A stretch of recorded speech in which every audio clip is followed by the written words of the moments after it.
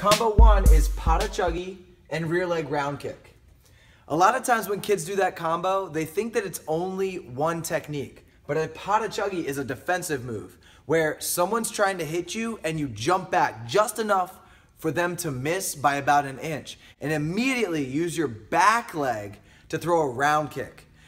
Then as soon as that round kick lands in the front, take your back leg and throw another round kick that's similar but with the other leg.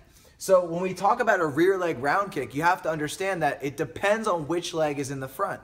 So if I'm in a left foot in front fighting stance, then my back leg's the right.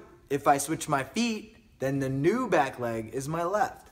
So a pada chuggy and rear leg round kick would be jump back, kick with your back leg, land in the front, kick with your back leg, land in the front. Always remember on this combo, kick with your back leg. The next combo we're gonna do is up ball number one and pada chuggy.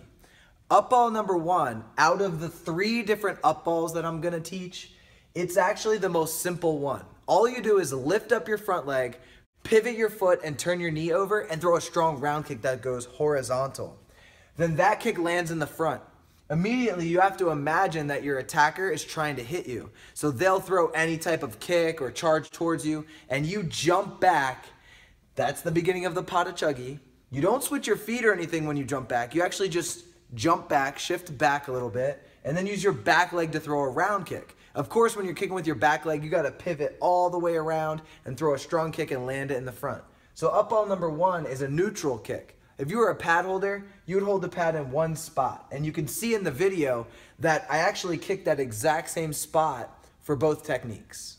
Combo number 3 is one of my favorites. You throw a rear leg round kick. Now we always start with the left foot in front when we're first learning these combos, but the rear leg round kick will actually be with your right. It's gonna come forward and attack your opponent, and then it lands in the front.